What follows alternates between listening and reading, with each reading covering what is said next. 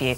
So, Liz, to begin with, the Australian radio DJs at the centre of the Royal Hospital hoax say they are gutted and heartbroken over the death of nurse Jacinta Saldana. Let's have a look at a clip we've got here.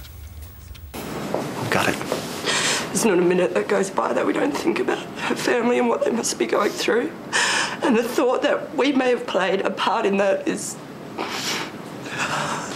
gut-wrenching. You know, prank calls are made every day on every radio station in every country around the world, and they have been for a long time, and no one could have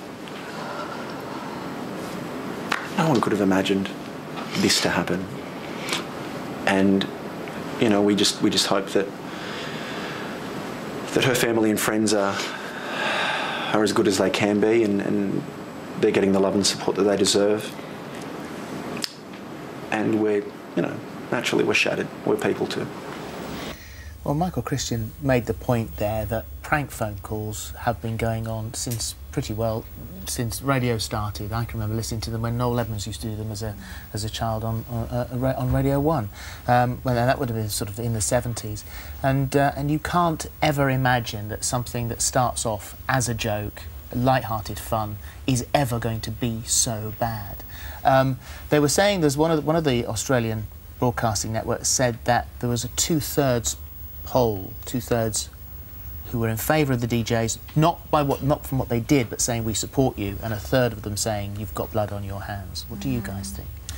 Well, I think actually society has entered a kind of phase where people do these things now unthinkingly. It's not like Noel Edmonds, it's very different. This is, we see bullying on Twitter. We see people committing suicide after they've had internet bullying and trolling on Facebook and other social media websites. And we seem to have gone into a phase where we take no consideration of the person who's being bullied or being pranked. And I just think that there's an awful lot about this we don't know yet. That's to come up. We don't know whether it is just, you know, the fact that she received the call and felt the shame of giving out the information. We don't know if she was doorstepped. We don't know if her name was revealed. We don't know if she was hounded by the media. We don't know if she was supported by her employers. There's so much yet which is to come out. Her employers say that they supported her 100%, that she hadn't been disciplined, that in fact that they were completely and fully behind her. The Palace have said that at no point did they make any complaints, and that they were also supportive of the hospital.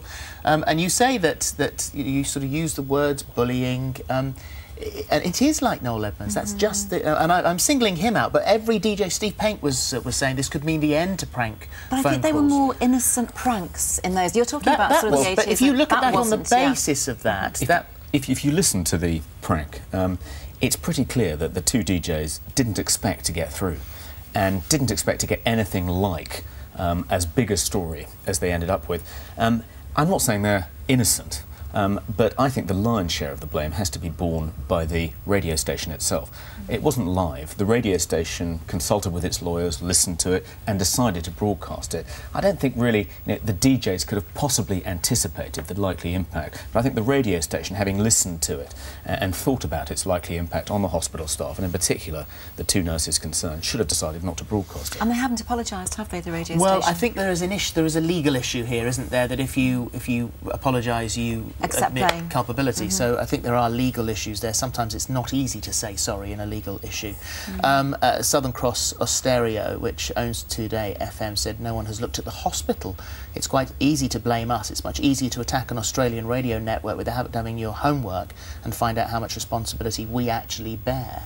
Because, of course, they did get put through, and this poor nurse who's paid the ultimate price for what is a mistake, a terrible mistake, and of course her poor family who are left behind.